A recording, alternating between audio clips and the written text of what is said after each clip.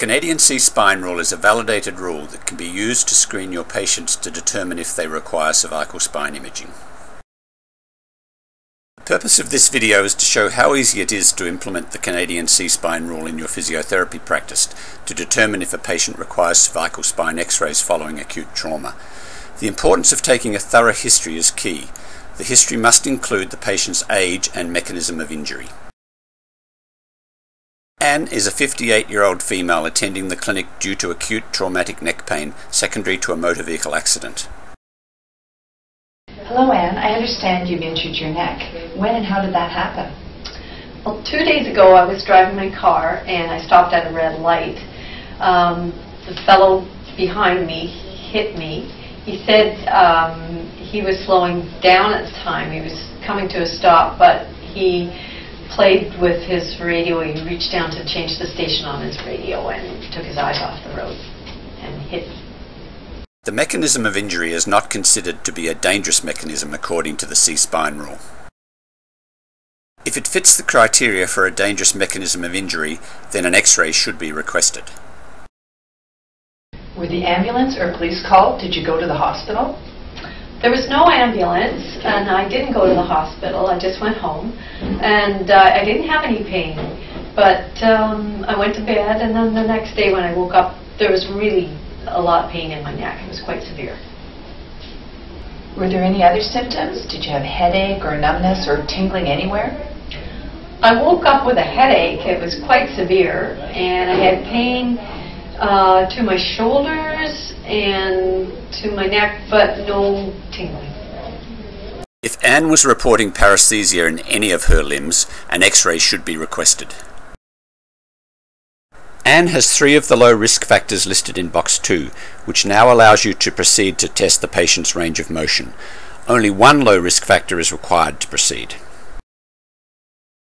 Now Anne, we're going to have a look at the movements of your neck. Can you let me know if you have any pain or discomfort with any of these movements?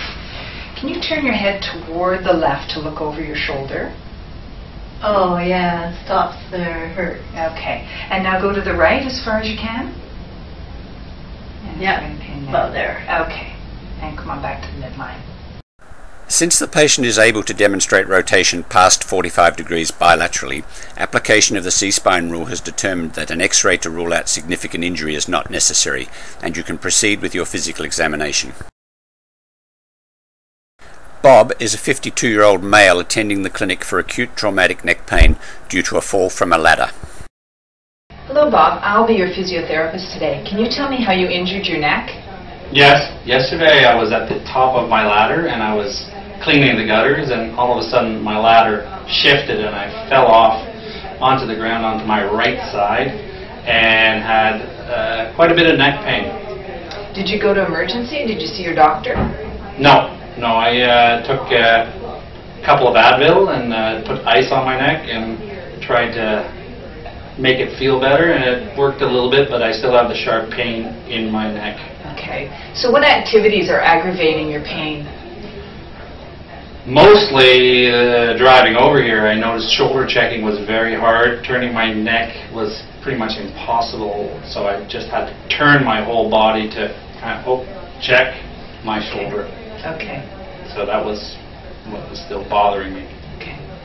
Acute neck pain associated with falling from a height of at least 1 meter or 3 feet is considered a dangerous mechanism of injury, which is one of the 3 high risk factors listed in the C-Spine Rule. Bob should be advised to return to his doctor to be referred for an X-ray.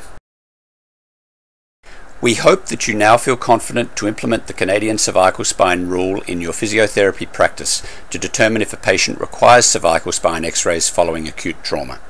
This video was produced by the Physiotherapy Association of BC as part of a knowledge translation partnership with the Arthritis Research Centre of Canada, Vancouver Coastal Health Research Institute, Providence Health Care Research Institute and UBC Department of Physical Therapy in order to promote best practice amongst BC physiotherapists.